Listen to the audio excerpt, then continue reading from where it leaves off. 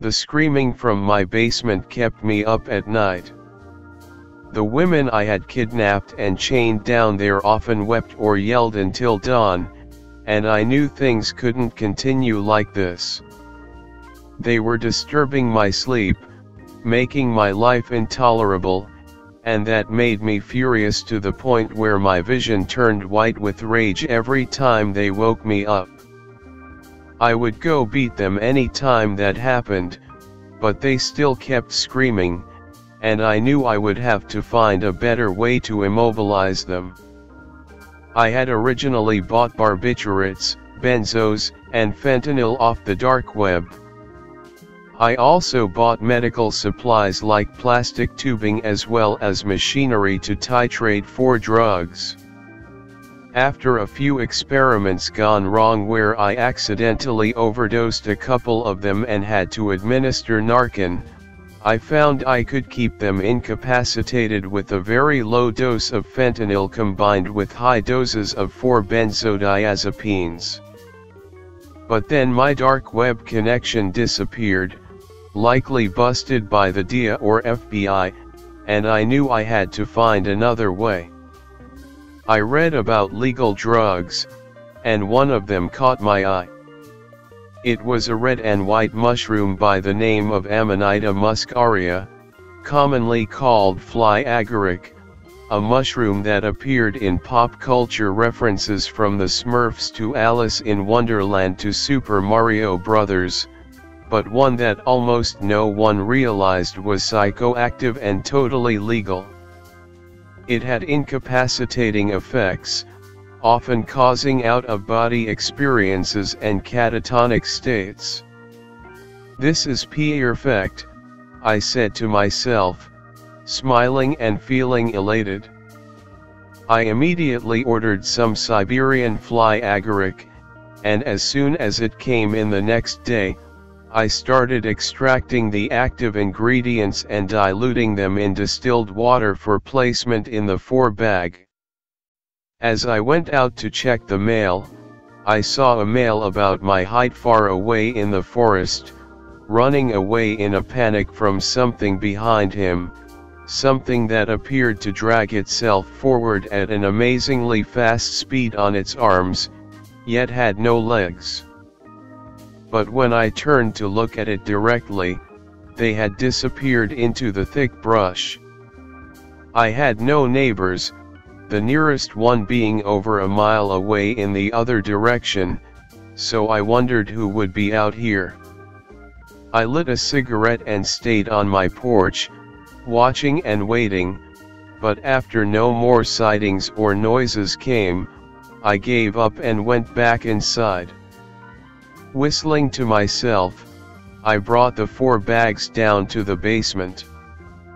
The 3 women I kept there were currently all quiet, likely either asleep or just staring blankly up at the ceiling. They were all naked, chained to the gurneys. I only unchained them when they needed to use the bathroom or eat, but then I would immediately chain them back up again. They were all beautiful with blue eyes and blonde hair parted in the middle, lithe bodies, and very light, Irish skin. I walked down the creaking cellar stairs, moving next to my nearest victim. I didn't usually bother to learn their names, but this one was a hitchhiker and had told me when I picked her up. She said her name was Ally and that she was a college student. She was beautiful and young. She was sleeping when I started hanging the new 4 solution of fly agaric up to the medical pole next to her bed. As the fluid began to drip through the clear plastic tubing, she woke up. Her deep blue eyes regarded me with hatred for a moment, then she turned away, not saying anything. Her face had a look of hopelessness and despair on it that I had seen dozens of times before. Whenever any of my victims neared the end of their lives, that kind of vacant hopeless stare was all that was left on their faces, sometimes accompanied by tremendous pain and fear, sometimes accompanied by acceptance and peace. Whistling to myself, I began to walk around the room, checking the other two women for infections, making sure their chains were tight and that they were still alive.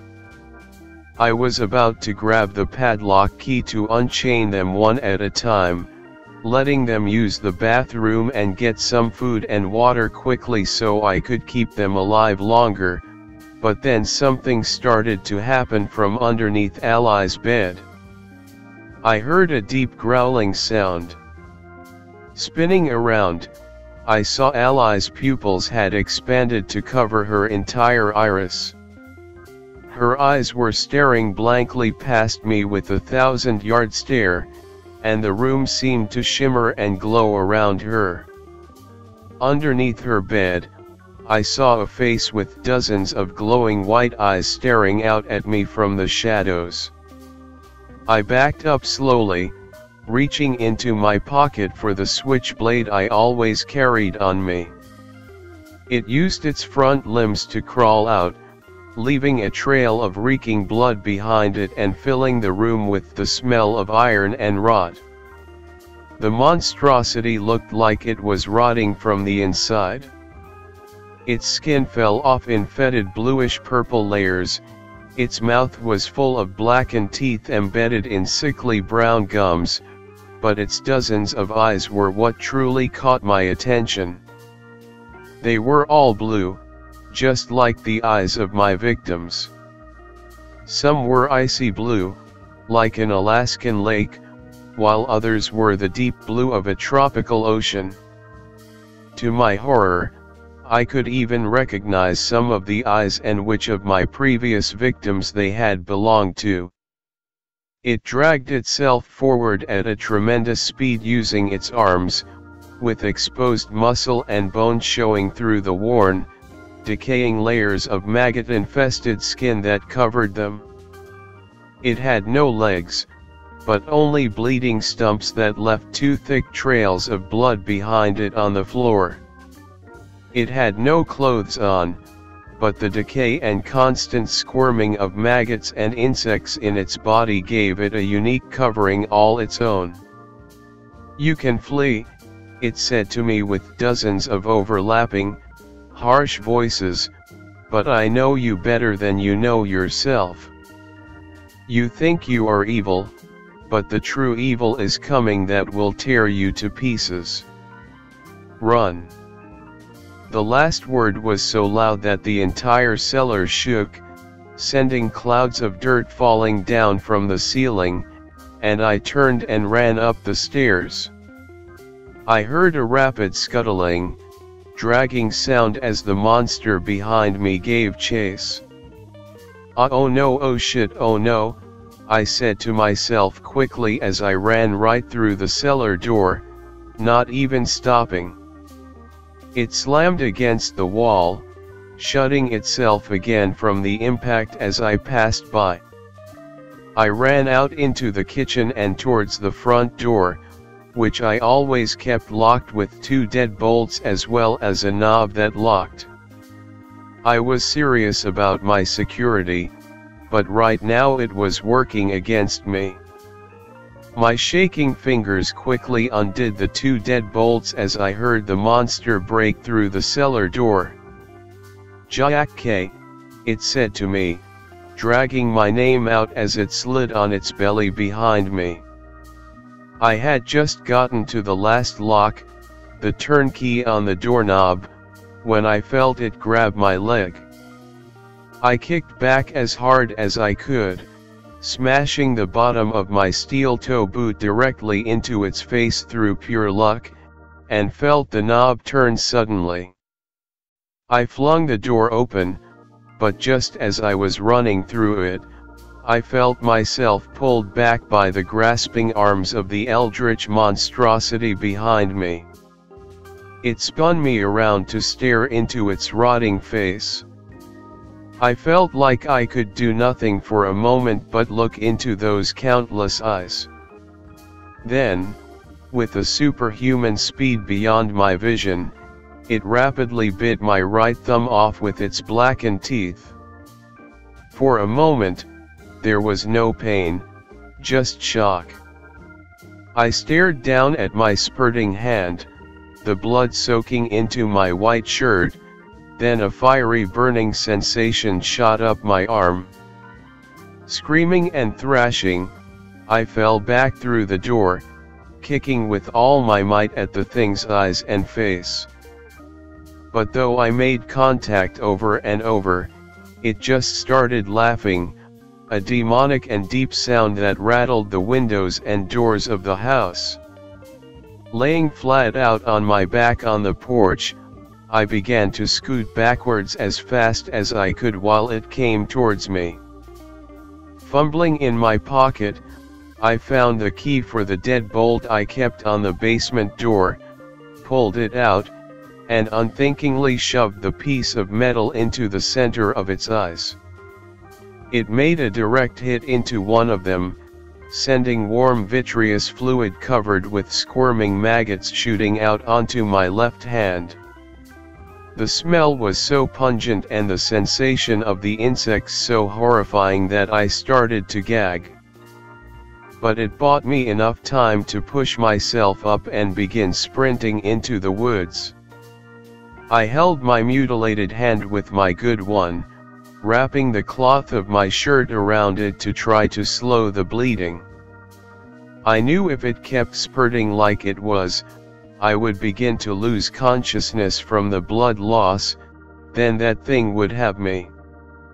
The daylight was growing soft and weak as the sun set, but it was enough to see the brushes and brambles as I ran blindly ahead.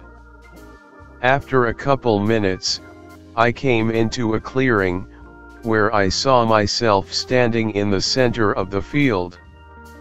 I stopped suddenly, looking behind me for the creature, but there was no sign of it. Then I turned back to me and started moving forwards. I saw he only had one shoe on. "What the fuck is this?" I asked loudly. My doppelganger only smiled at me. "We've made a huge mistake, Jack," he said. "Who are you?" I said. "I'm you, obviously. Look." He raised his bandaged right hand, the strips of a white shirt wrapped tightly around a dismembered thumb. "How is this happening?" I felt like I was about to wake up at any moment, as if I were trapped in a nightmare. "You didn't do enough research into that drug you gave the young woman," he said to me. "Not only did you accidentally kidnap and torture a psychic who has supernatural powers, but then you gave her a drug that causes time loops and out-of-body experiences. Her mind is so powerful that it is disrupting the flow of space and time all around us. You are caught in the same loop now that she is subjected to inside of her nightmare state." I shook my head. "That sounds totally impossible," I said. "There's no such thing as psychics.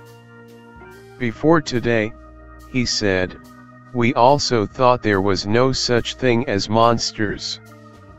Yet didn't you see the one who bit off our thumb? It had the eyes of every girl we've killed. She has recruited their spirits and pieces of their decomposing bodies to reform into a vessel for justice. You're being hunted, and you don't have much time.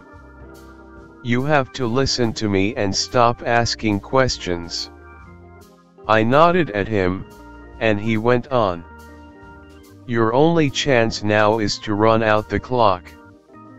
That drug, the fly agaric mushroom, only has enough active chemicals in that one bag to keep Ally in a time loop for 20 or 25 hours, depending on how fast the drug begins to wear off when the 4 bag is depleted. If you can survive the entire time, you might be able to make it out of this alive. Her powers should start to fade back to normal once the drug has dissipated." He turned, looking. "Did you hear that?" I was about to respond, saying that I didn't hear anything, but then I realized I did hear something.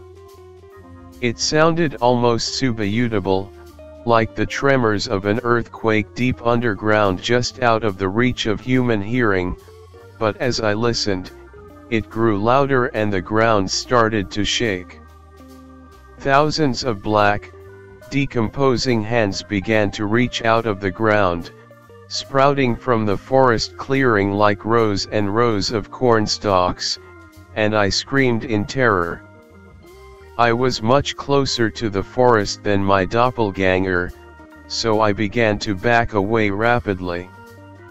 Some of the hands grabbed at my jeans and shoes, and I lost one shoe in the process of escaping, but within a few seconds I was back under the cover of the trees. My doppelganger wasn't so lucky. He tried fighting, kicking at the nearest hands and pulling a switchblade from his pocket, which he used to begin stabbing and slicing at the dozens of hands that now grabbed his legs, feet and torso.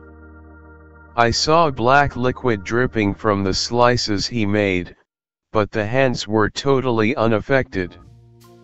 They began to return to the earth, dragging him down with them. He shot me one final, terrified glance before he disappeared beneath the ground. "Found you," a monstrous gurgling said from behind me. I turned around and saw the monster there, one of its eyes deflated and still dripping, its mouth opened in a grin that stretched across its face like a Glasgow smile, its cheeks ripping open from one corner of its face to the other as its grin kept widening. "Please, leave me alone," I said, using my good hand to pull my switchblade out of my pocket. "I don't want to hurt you, but I will if I have to. I have no fight with you." The thing laughed, a deep and disturbing sound that echoed through the rapidly darkening forest. "You killed me, over and over," it said, "and now I come to repay the favor." "A life for a life," the ancients said, "but your debt is overdue. You have only one life to trade, so I'm going to make this fun for us. You can have a 60-second head start." I turned around and sprinted blindly across the forest, until I eventually found an abandoned shack. I took out my phone and tried calling for help. I called 911, but the only voice that came through was the voice of the monster, gurgling and laughing. The internet worked, so I began to write up my story. I know I can't survive for 20 hours. I've seen myself die already. These things are just toying with me before they finish me off for good. I just wanted the world to know what happened to me, though. Maybe I do deserve to die, but at least I can give others a warning. Stay away from the fly agaric mushroom,